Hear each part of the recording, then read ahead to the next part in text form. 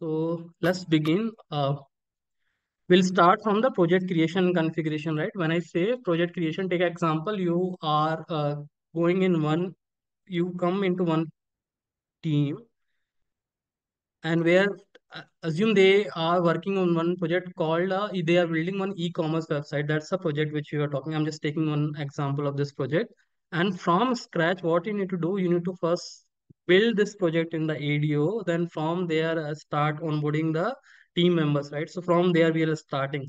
So first time when you log in the ADO, now I'm sharing the ADO screen. You will be having this platform over there where you won't be able to find any project which you're seeing over here like AG Bank, Papa Sky.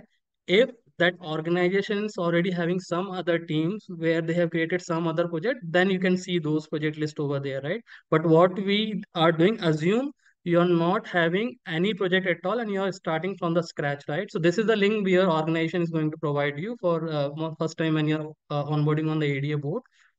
So you can see in the right hand side, you have option called new project, right? So hit on this new project. From there, we are going to start the new project, right? And first thing is that I need to give the meaningful name of the project. So this name usually comes from your PO. What is this project about? Take an example, we are building one project called P-Sky e-commerce website. So I'm giving the project name and under the description, mainly this description talk about what is the vision of this project, what is the goal of this project, and what we are going to do as part of this project. So description overview, either you can take from the SOW document which your organization is preparing or your project managers can give you.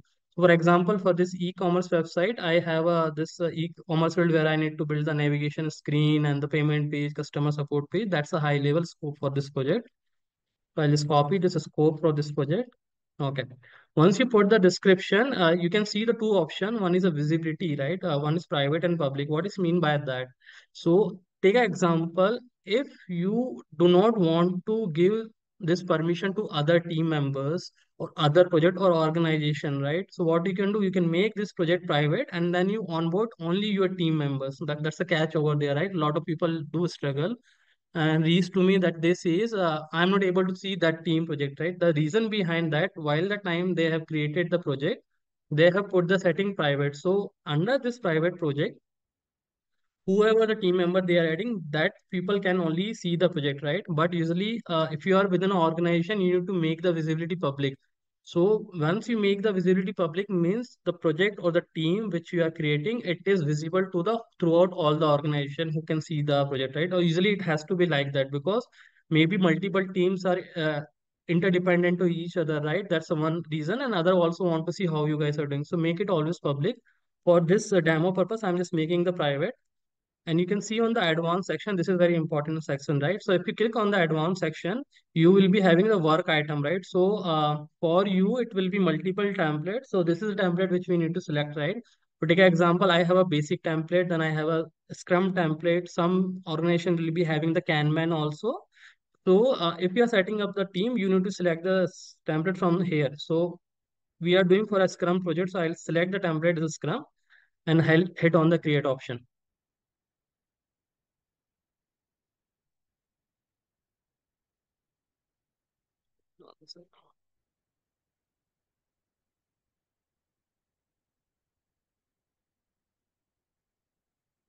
Okay.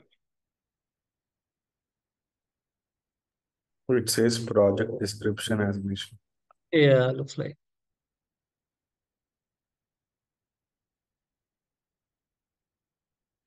Okay, let's say I have put the project overview, which I was talking. Make sure that you are not putting any special character, which it is not taking. Yeah, no, it is allowing.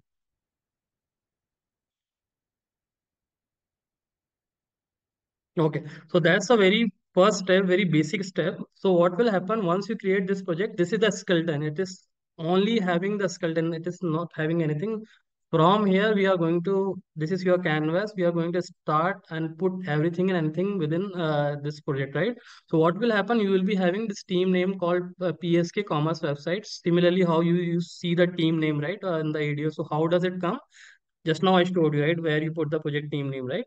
So once you create first time, you won't be having any team members over here. You won't be having any dashboard or backlog. Nothing is there, right? So what we'll do first thing, once you onboard the team, immediate thing which I need to do that is I need to onboard the team member first, right? Who will be the team member? When I say the team member, your cross-functional team, your front-end developer, back-end developer, UI UX developer, then the automation tester, manual tester, or leads or the whoever people who are the stakeholder for this project. I want to onboard those people on this board, right? So there is a two-way you can do it.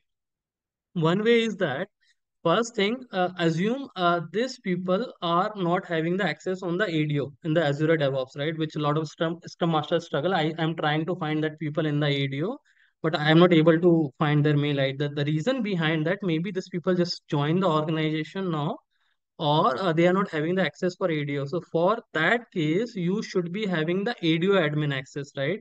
Or if you assume the path A, you are having the ADO admin access, then you can invite those people directly from here. You are seeing the invite button. What you need to do, you just need to select those people. Take an example. I'm adding some people. You put their email ID.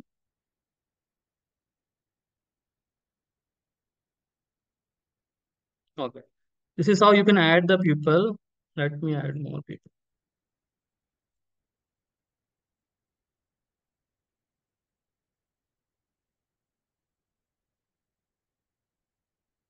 Okay, so I am onboarding these people. So what you are doing, if you are having the ADO admin access, then only this button will be enabled for you. This is the catch and the tips I want to share with you. If you are not having the ADO admin access, this button won't be enabled for you. Then in that case, what you need to do that, you need to reach to the your ADO admin, ask that this is a new developer or tester who has onboarded within my team. Can you add him in the ADO board? And click on edit, add, right? Once you add, it will show two team members have assigned a label to access, right? Failed to add user and one team assigned to access label to user, right? So one team member I think is not having the valid mail ID. So this is, if you're getting this error, what you need to do, second important aspect, which usually the project manager or scrum master having the access, the project setting path, right? So you can see the project setting path over here in the left hand panel, very down, click on that. Then here you can select on the, click on the teams. This is the team which we are having just now, right? PSK e-commerce website team. And from here, what you need to do, this is the access which usually the Scrum Master has. You can invite the new team member over here.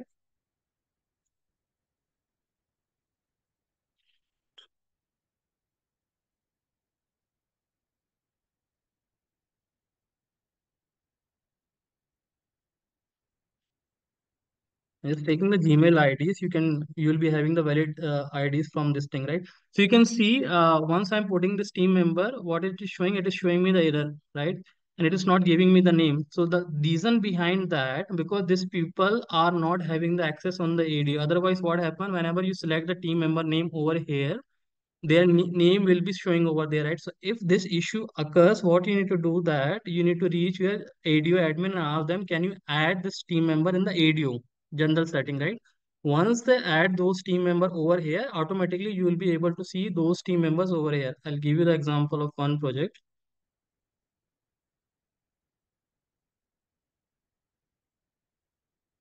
Yes, you can see teams, right? So I'm able to find those team member over here and I can add those team member. The reason behind that, I have onboarded those team member over in the ADO. Once they are in the ADO, you can add those team member over here. So that's the one thing.